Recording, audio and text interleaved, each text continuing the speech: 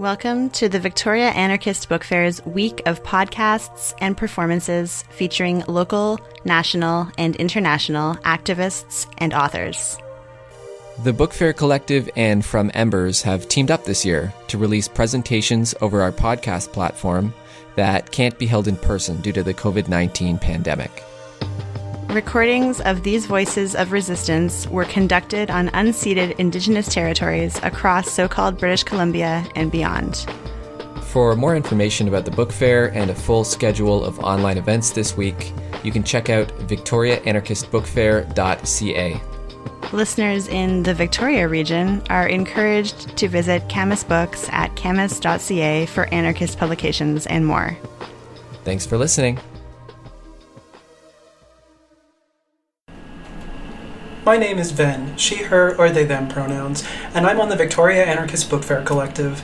This interview, we're going to be talking about the work of the ECR, or Emergency Committee for Rojava, and their tireless efforts to support the self-governing, anti-patriarchal, anti-capitalist, multi-ethnic, multi-religious, and anti-colonial autonomous region of Rojava. We'll be talking to Dr. Ozlem Goner, she, her pronouns.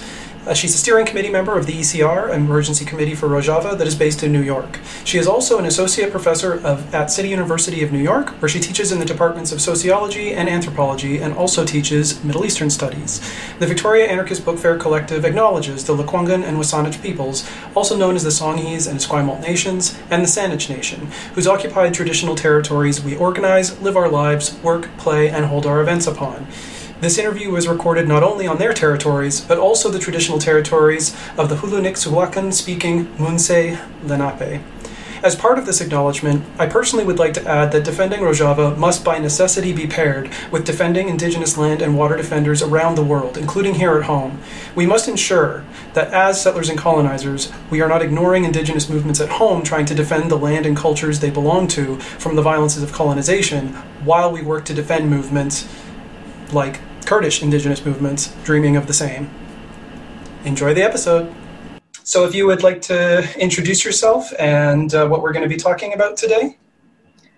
Sure. Hello, everyone. I am Ozlem Goner.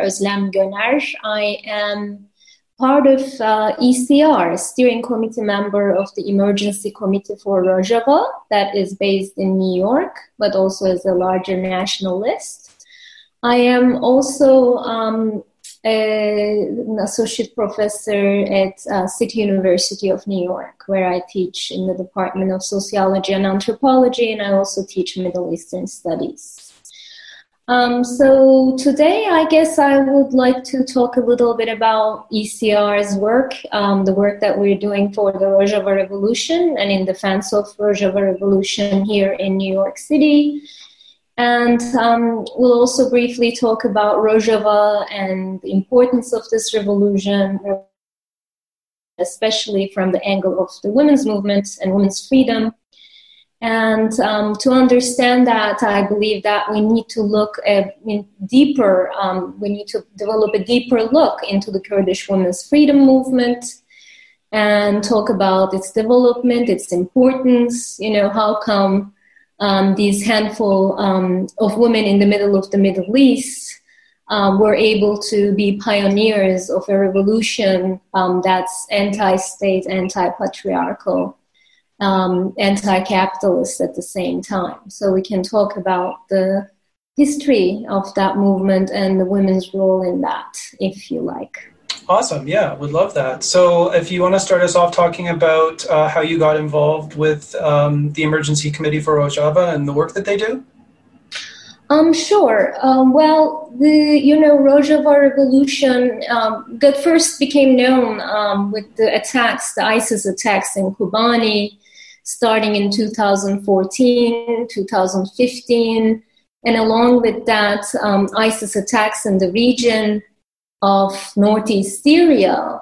There is a revolutionary movement that it simultaneously took place that with the motto of self-defense against this oppressive force, but at the same time, they developed something much larger than that. So starting in 2015, 2016, the movement, the region of the Middle East and especially northeast Syria witnessed this egalitarian, anti-capitalist, anti-state, and anti-patriarchal revolution that was very promising and also it's a multi-ethnic, multi-religious, with its multi-ethnic, multi-religious emphasis, that it was an example to the larger Middle East in terms of promises of hope.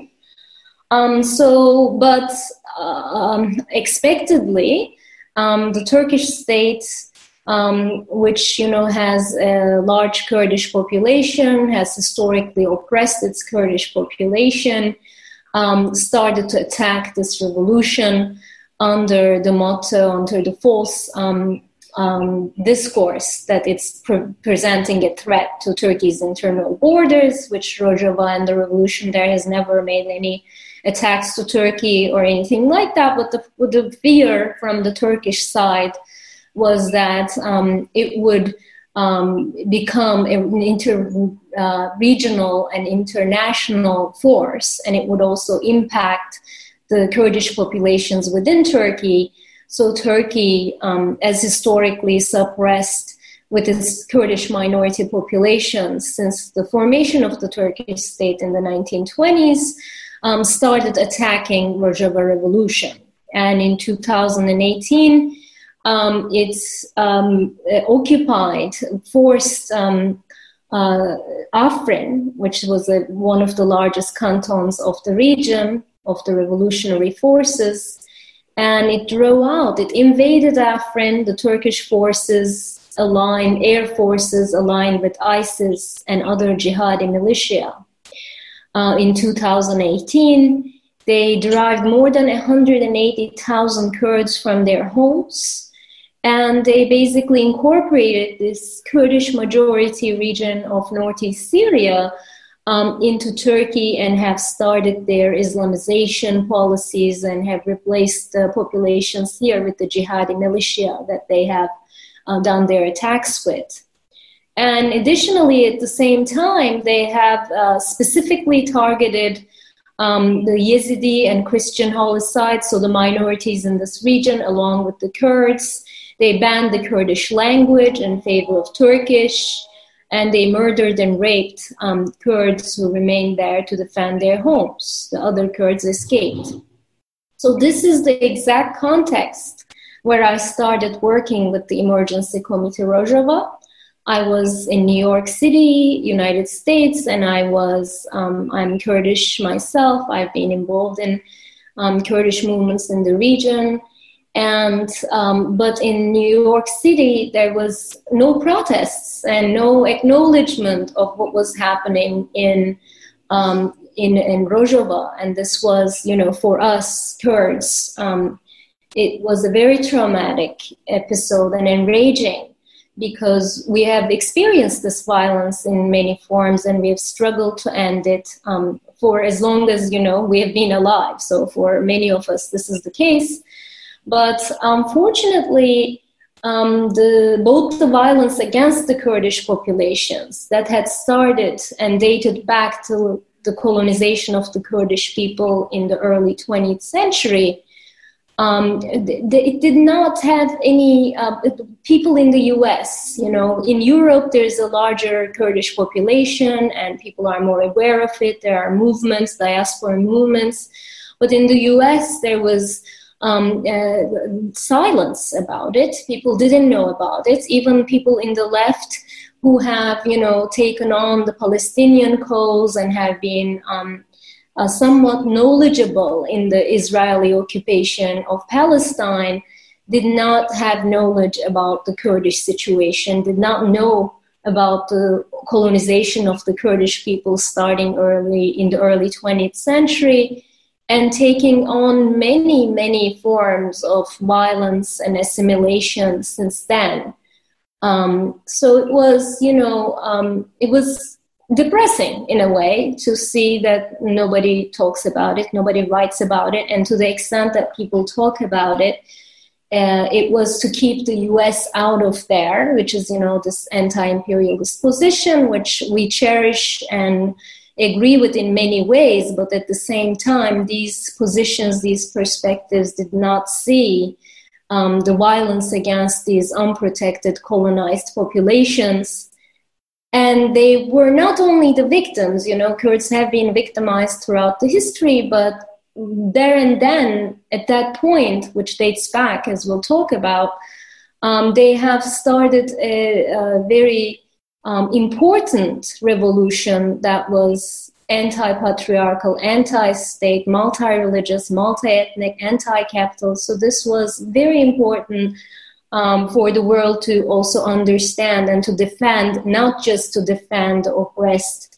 people of Kurds of the Middle East, but also to defend the revolution and the values of this revolution. So that was the context that I started working with ECR, Emergency Committee for Rojava, which was one of the only maybe organizations then that was that had the motive of defending Rojava revolution and its principles and spreading knowledge about Rojava and spreading knowledge about the principles of Rojava revolution to outreach and to create sympathy and defense for this cause in the US. So that was the context, and then the Turkish attacks have continued since then, since 2008. And most recently, in September 2019, Turkish President Erdogan spoke at a United Nations rally, openly discussing its plans of ethnic cleansing in Rojava, which then got followed by Trump's decision to withdraw the US troops, which had until then provided a buffer against the Turkish attacks. And since then, Turkey's attacks, feminicide, occupation continues without international condemnation. And sometimes, occasionally, there is, some level of verbal condemnation, but it doesn't translate into policy. So this is the context where ECR continues to work to defend Rojava revolution and also to see if those principles of the revolution can be practiced elsewhere and can be generalized elsewhere. So we also do have outreach campaigns and coalitions, and most recently, for example, we've formed together with a number of different organizations a global coalition for prison abolition in the US and beyond. There are many organizations from Brazil and Middle East, Europe, and so we work to defend Rojava and to also use this example to develop meaningful forms of justice and freedom around the world. Yeah, that's excellent. And one thing that really did strike me as you were speaking was talking about the sort of the femicide that preceded American intervention and how that's sort of resumed now that America has pulled out. What do you think are some of the things that have been happening since America's pulled out that people don't seem to be as aware of now, like from when America pulled out to currently? Yeah, I mean, first of all, people of Rojava have moved down from their homes, away from the Turkish border, even though they had and there's been thousands of people who have been displaced since Trump's decision to pull the troops, despite the fact that not all troops have been even pulled out. And that Turkey has attacked, and with the jihadi forces that it has brought to the area. So this is basically, for people who might not know the context, it is the Turkish Air Forces, Turkish military, aligned with the many jihadi forces, including the ISIS forces in the region that, take different names.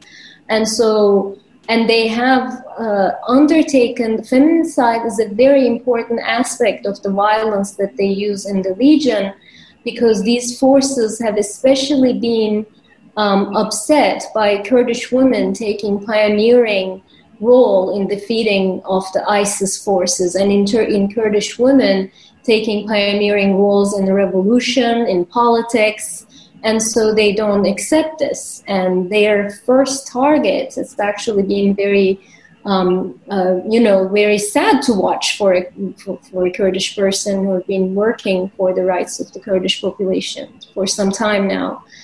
That they have attacked, for example, they killed Havrin Khalef, which was the human rights advocate in the region, a woman.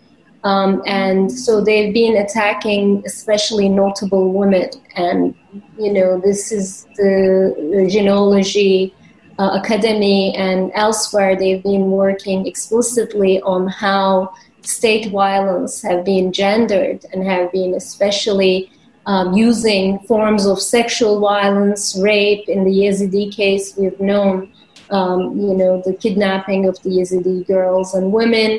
And so they've been especially violent using these gendered sexual violence against the Kurdish and minority women in the region. So that is what has, taken attention of the political rights, human rights activists in the region as well. And they have been using the term feminicide to stop the Turkish attacks. But unfortunately, and also in the midst of coronavirus, this is during this period that Rojava has also experienced this, and that Turkey has been explicitly attacking the water sources in the region, has been attacking the dams in the region and shutting the water. And so people have remained without water for days and weeks. And so it's using whatever strategies it can, violence and gendered violence, and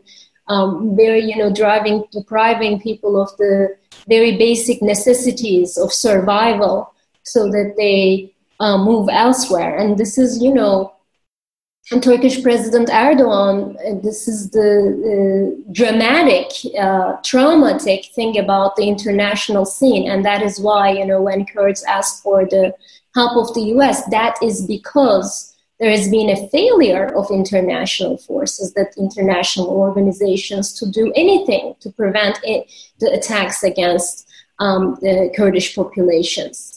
And so, for example, in the 2019 UN conference that I just mentioned, Erdogan explicitly stated that his objective is to remove Kurdish populations from the area. He didn't use that, but he said he's going to place his Syrian sisters and brothers who have escaped the region. He's going to situate them back there, back basically in areas which are majority Kurdish. So this is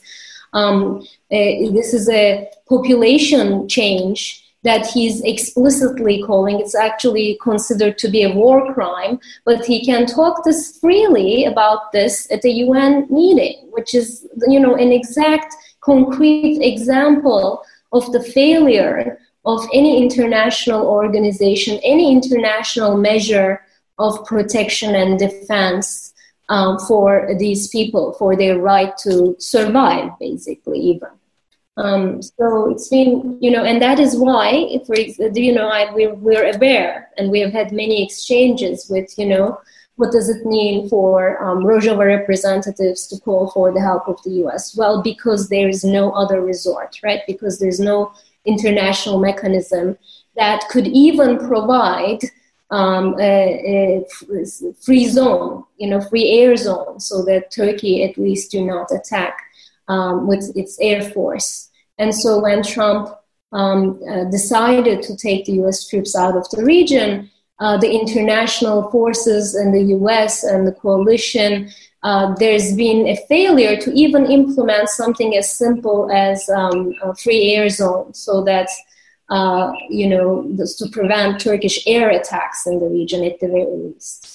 So since 2018, the occupation of Afrin, and then the recent occupation following this UN convention and the US troops withdrawal, has left the area defenseless and people doing their best. And there's, very strong self-defense that's still in the region, that people, are agents of history. They're making this history, but we know that the forces of history are against them. And so that is very important for all progressive forces to defend this revolution and to prevent the rest of the Rojava to turn into Afrin, which has been known for it is, thousands of cases of rape and sexual violence. And as I said, at the very least, there's been more than 100,000 people who were displaced and were placed in place with the jihadi militia forces in the region. So it has turned into a complete and dark hole in the midst of, where it was previously governed by the co-presidency system. Women were ruling. Education system was reviving itself to be multilingual, multi-religious. So it was a very promising place that turned into, with the Turkish occupation, into, a complete sexist and it's just, when I talk about it, I just see these images of the transformation of Afrin. Even that one single region is exemplary of why we need to stop Turkey's attacks of Rojava. And, sort of on that point, I think it's worth talking about the achievements and the things that are worth defending, and these examples of potential that was being realized and is still to some extent being realized, even under as much attack as everything is, and specifically with the Kurdish women's movement. If you want to speak on that and on sort of after all the dark stuff, to talk about what is so great about this and what is something to look to as really great examples of, social organization and things like that. Sure. I mean, that's, yes, for sure. And that is why, I think when we look at even the history of oppression, or how, colonized people like Kurds have been oppressed and victimized in many ways, at the same time, they do have their historical agency. And in the case of the Kurdish movement, let's start with what Rojava is now, the pillars of its revolution, and then how it came there, how it achieved that maybe. So, I mean, the most important aspects of Rojava revolution, I would say it's based on feminist, ecological, and democratic confederalist pillars to practice radical democracy instead of top-down democratic models of election, that it has put out the system of democratic confederalism, which is bottom-up organization of society and bottom-up decision-making from the very basic level of a small village to the larger districts and to larger towns, and then to the largest system of the Rojava that's based on the 3 cantons.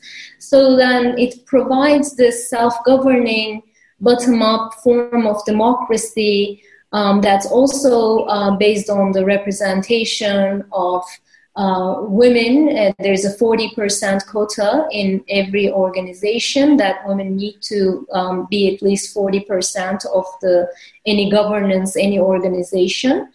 And then there's also the co-presidency system, so that women and men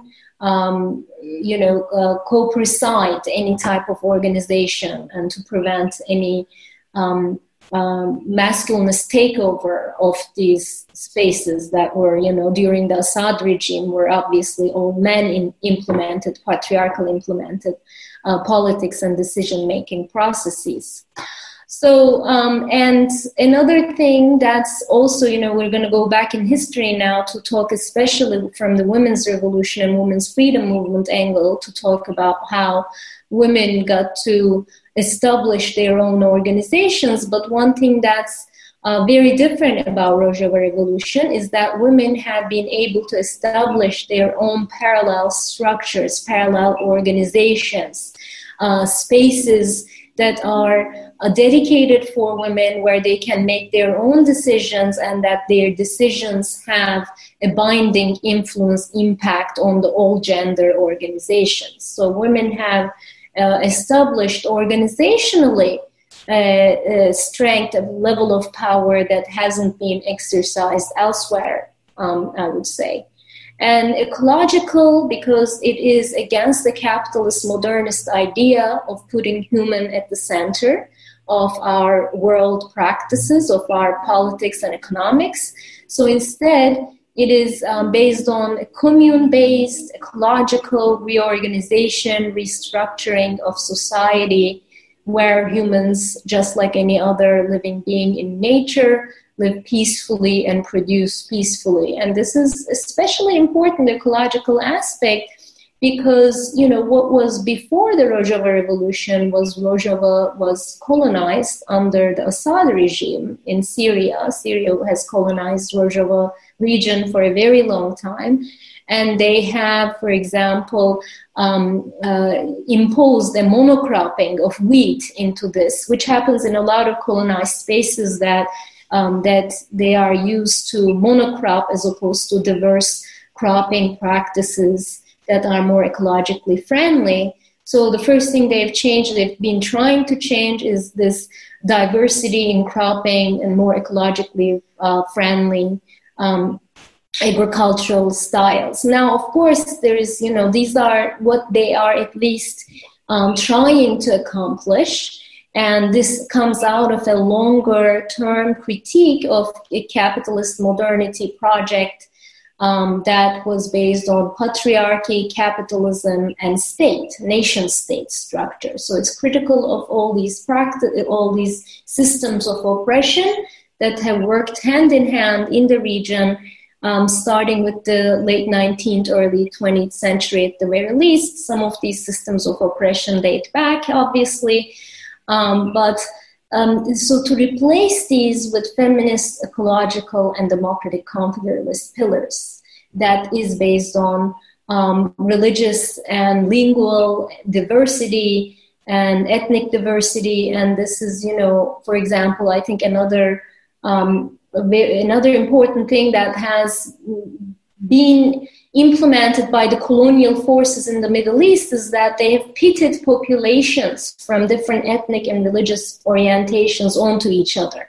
Not that these populations, these ethnicities and religions were in fight with each other. They were not. They were pitted against each other by the systems, by the nation states, systems of oppression that, for example, there's many tactics of this. I personally study a lot in the, areas of state mobilization of particular populations to pit them against each other. So, and it has happened a lot in the Middle East, So this practice was promising also because it had shown us how Arabs, Kurds, these Christians work together, and not just with this false, premise of diversity, but they're actually producing together, learning from each other's experiences. Obviously, there are contradictions as this happens. We talk about history and centuries-long populations having been pitted against each other to fight against each other. So there's still some contradictions, but that they are willing to solve and to work together. And one good example of this has been how pedagogy in Rojava, for example, education system in Rojava has been multilingual, right? As opposed to Assad regime's Arabization policies in the region, opposite to Turkey's Turkification projects in the region for a very long time. That there has been a very explicit effort to have these populations live and produce and create collectively together. And so this is another, promising aspects of the Rojava revolution. And, if you have questions here, I'm happy to answer. But one of the major questions that I have been trying to explore is, especially in the case of feminism and women's organizations and parallel structures, how come this happened to be the case? But that goes hand in hand with these other principles of ecology, of democratic confederalism, of diversity principles that, have coexisted and have been exercised, practiced in Rojava, in northeast Syria, that has been, triggered and opened up and founded by Kurds originally, but then many different ethnic and religious populations have been working together collectively side by side and have been experimenting with democratization themselves. So it has started as a Kurdish project, but nowadays it's actually beyond that to the extent that it's practiced by the various religious ethnic groups in the region collectively. So if you have any questions about the pillars of Rojava, if not, I'd also like to talk about how this happened to be the case and why and how women have started to become pioneers. Yeah, well, actually, that's exactly what I was going to ask you about, was specifically about that. So go on. Sure. This is YPG, YPG forces that are the self-defense forces in Syria. They're different from the PKK, which is the Kurdish Workers' Party that was founded in Turkey, but also with organic connections to Syria. So even though they're different organizations ideologically and organically, they have worked together for some time now. And I think this history, when, for example, in the US media, people have put these pictures of women guerrilla with their rifles fighting against ISIS, and seeing women, if you look deeper, some people fail to look deeper, but if you look deeper, actually even that's interesting, like women having, fought against one of the most violent forces that was quite a sexist force of history, and they've self-defended themselves. And even that's interesting, but there was much beyond that if you dig deeper, you would see that women are heads of political organizations. They are in higher positions in military and in governance, in the democratic confederalist model of governance.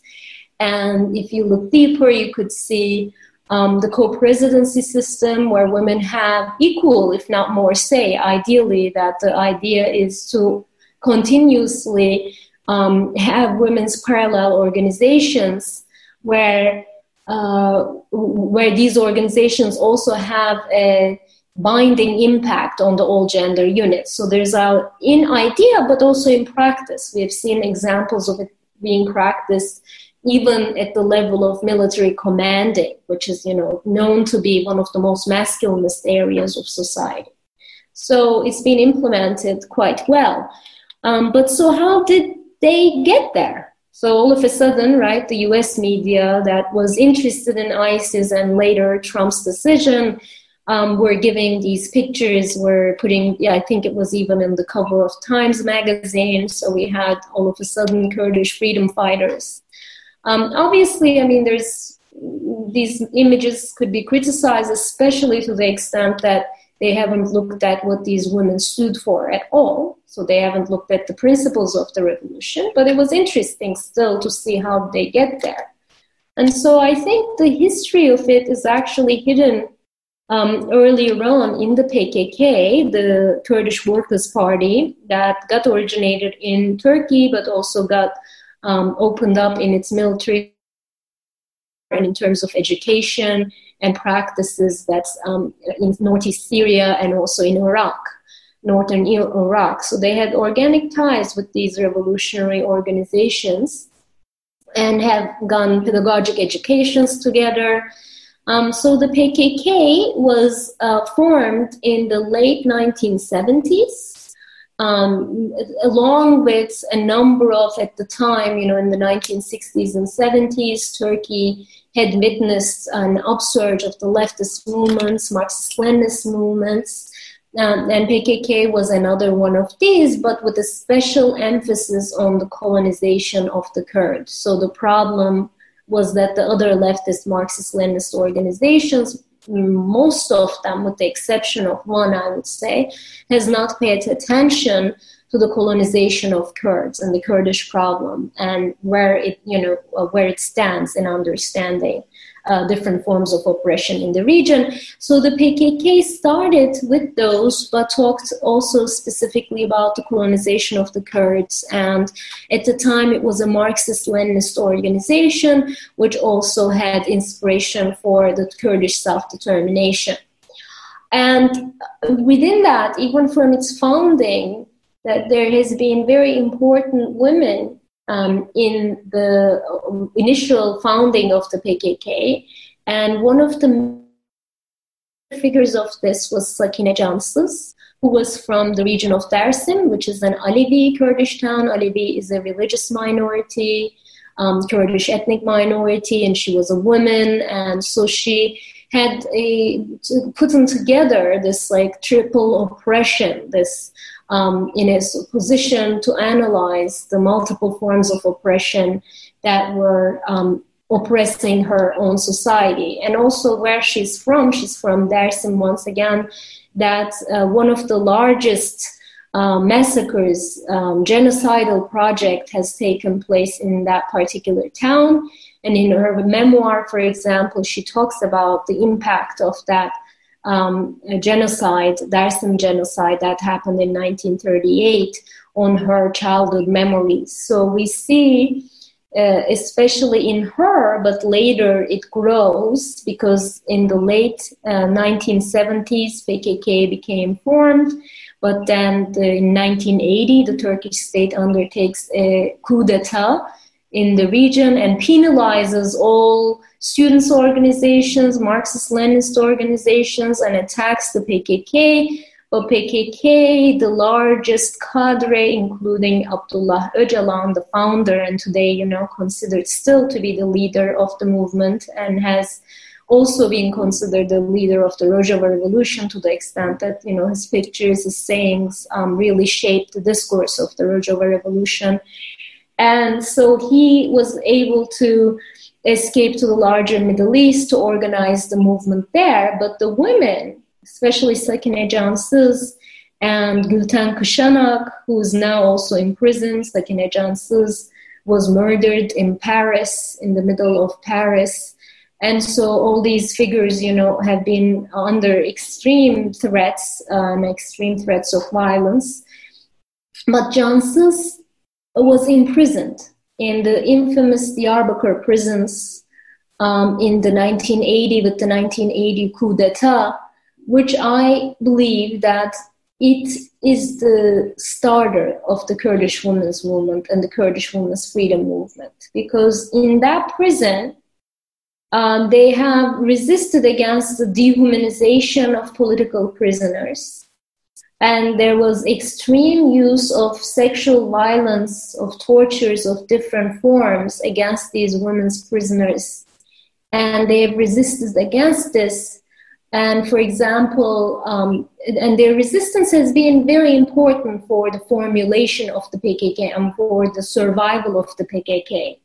And because, it's been talked about in the party politics, in meetings. And when Öcalan, for example, after Sakine Cansız was released, after her term in prison, and Öcalan meets her for the first time, Öcalan does talk about how their resistance has been exemplary and has shown what women can accomplish. So from then on, I would say 1980s, the resistance in especially the women's prisons in Diyarbakir against sexual violence, Turkish state sexual violence against the Kurdish women. Because this is very important. It is state violence against Kurds, but it is gendered state violence, particularly against the Kurdish women, to dehumanize them, to put shame on them that they've resisted. And in so doing, they were resisting both state and patriarchy simultaneously. So that is why that particular resistance in the women's prisons in Diyarbakir in early 1980s had been very influential in the growth of the movement, the Kurdish women's movement. And then Abdullah Öcalan, the leader of the movement, even though he was a man, he increasingly takes interest in the women's cause and writes specifically about the colonization of Kurdish women, not just Kurdish populations, but the specific role that the state was using, specific types of violence that the state and also later the Kurdish society that have used against the Kurdish women. So kind of recognizing the double oppression of the Kurdish women by the state and by patriarchy simultaneously, and has put women into a position of being the agent of change in society. And Öcalan has written about this in the 1990s, or late 1980s, early 1990s. And one of the foundational moments of this movement was actually in 1995. So, there's actually a divide in terms of ideology, discourse versus practice in some movements. So I would say one of the important foundational differences of the PKK and its feminist approach has been that as they were discussing alternative solutions, they always looked for ways to implement those decisions in their organization. For example, following these talks, these discussions, these writings where they talked about the double oppression of the Kurdish women, in 1995, PKK declared a resolution concerning the women's army and free women's movement. So this 95, so that's a very long time ago, And they wrote the potential of women who make up half of the society in the service of the revolution, and their hidden and suppressed talents and intelligence in creating an entire society based on equality is the most humane and the most radical characteristic of our revolution. So I think it's good to recognize then that this women's freedom and free organizations that we see today date back to 1980s, early 1990s, because this resolution in 95 granted independence to women's organizations and also opens the way to all women units to have relative power over all gender units. So, in many revolutions, women have taken arms to fight. And during the fight that they've given some power, they were needed. In some instances, they weren't even given that power. They were, used as cooks and basically sent back to the kitchen, and they became the women of the revolution in their gender roles. In some, it was a step ahead, and they've given women arms to fight alongside men, so that was a positive development. But even then, at the end of the revolution, women were usually sent back to where they belong, for example, in the Sandinista revolution. So what is different here is that they have formulated organizations, structural,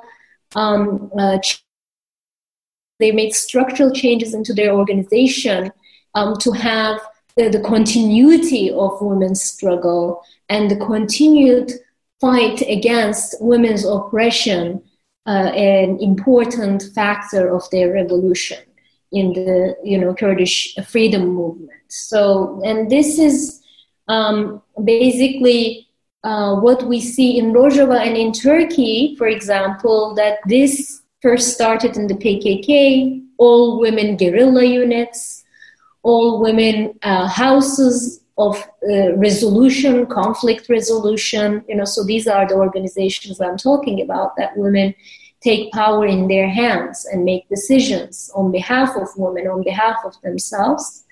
Later got represented also in the more legal politics. For example, the Kurdish political party in Turkey have implemented the co-presidency system, and have implemented the 40% quota.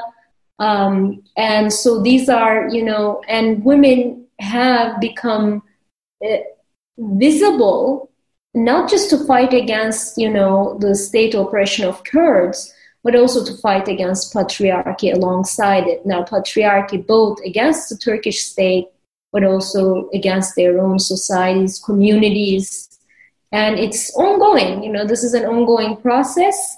But at the same time, as Kurdish women became actors of history making, actors of freedom movement, that they have been explicitly attacked by the Turkish state and by the state elsewhere, because Kurds have been colonized under 4 different nation states, and they have been specifically targeted.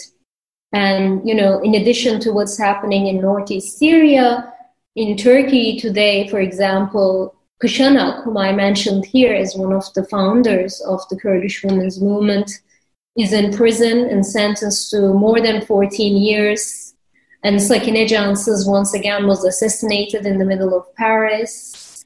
And many others like Sabah Tuncel, Figen Yüksekdağ are in prison that are, more than 10, 14 years.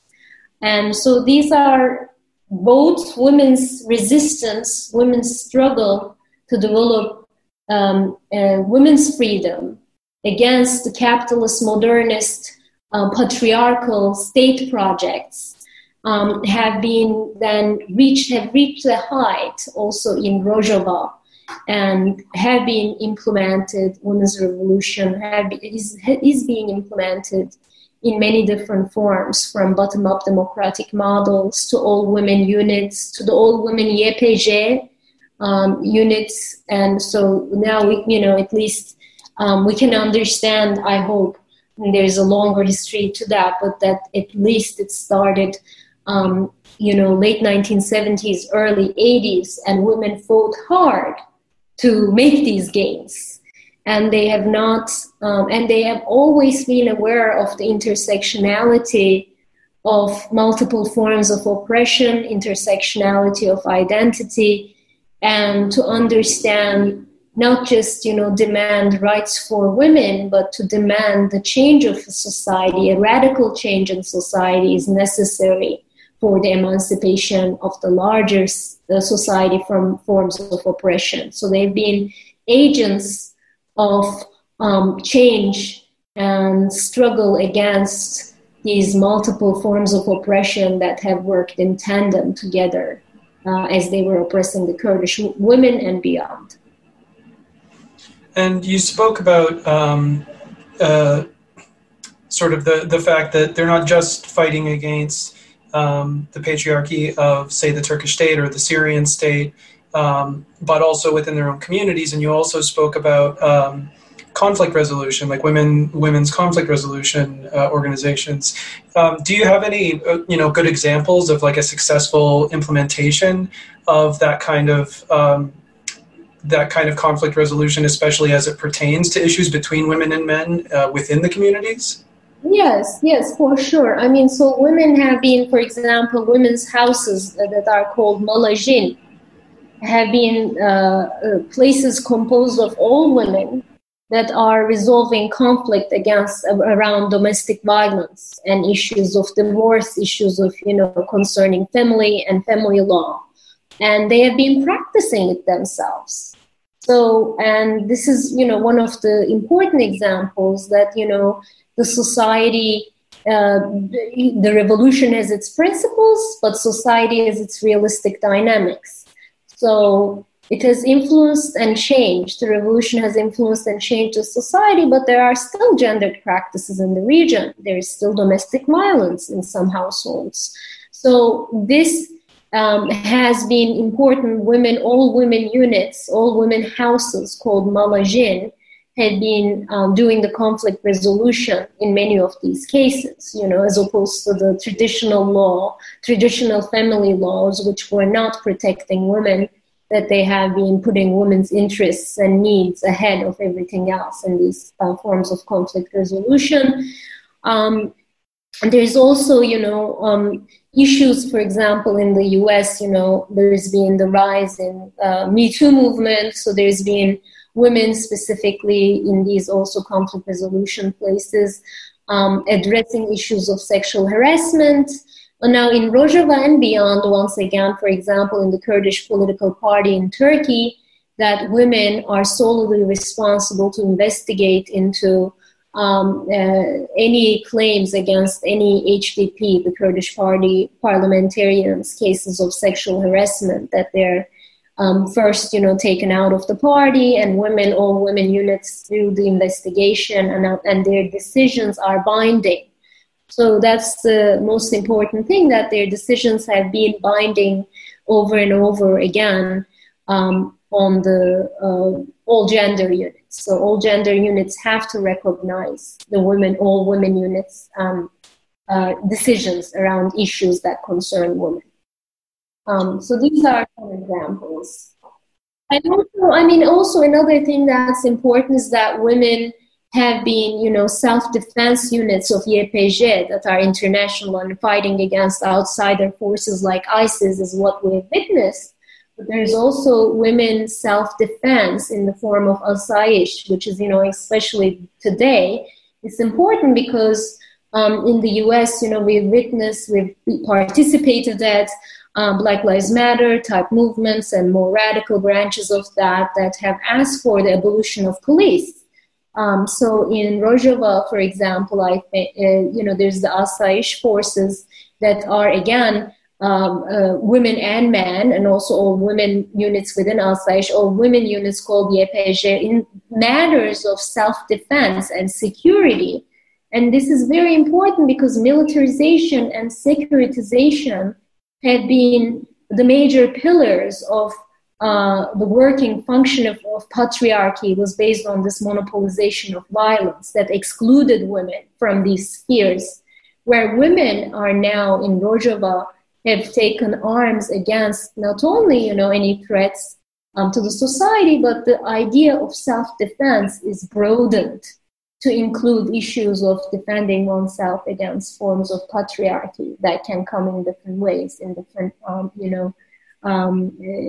ways than just specific explicit physical violence. So they have given that form of force and power to self-defend, and to think of also self-defense in more broader terms than just against the particular physical threat. So, and I think another very important thing is in pedagogy and education, the development of genealogy, which is the science of women, in the universities, in colleges, and women's training programs, where they have, been going for education in matters of feminism, in matters of world feminism, Rojava women's movements. So there's been explicit education of women, and these women come from all sorts of backgrounds. Some of them are university students, some of them are housewives. There's been, reports of this while women say, this is the first time I can leave my home for 30 days to go for this training, this education. And because the revolution makes it possible, and women push the boundaries of their families to go and join these programs, it has been also the women's education programs under the name of Genealogy Academy in universities and at other institutes that are for 20, 30-day training of women on issues of gender have been, very important in the survival of this revolution, and it continuing to be a feminist revolution despite the odds. Yeah, that's amazing. And I guess just to wrap up, if you had any sort of closing words, but I think sort of most importantly, what people can do to help, how they can help the Emergency Committee for Rojava, anything that is actionable is always sort of best to get out there in the world, because that lets people know sort of what they can do themselves to help out. Mm-hmm. Yeah, that is great. So I would urge people to check defendrojava.org, which is our website. We also have a Facebook page, Emergency Committee for Rojava, if you search for that. And there we always have, petitions, ongoing petitions. We have opened our chapter meetings now that everything is happening online to a national base. So we are constantly writing brochures, writing letters, reaching out to, parliamentarians, reaching out to political party representatives. So we have ongoing tasks, and we're also trying to connect to other organizations to see what we can accomplish together. So if you're an organization and want to be in touch and explore what we could do together. But we also have ongoing work for individuals who want to volunteer, we have continuing reading groups every month. We do read and continue to learn about Rojava Revolution, Kurdish women's movement. Sometimes we bring a more comparative approach.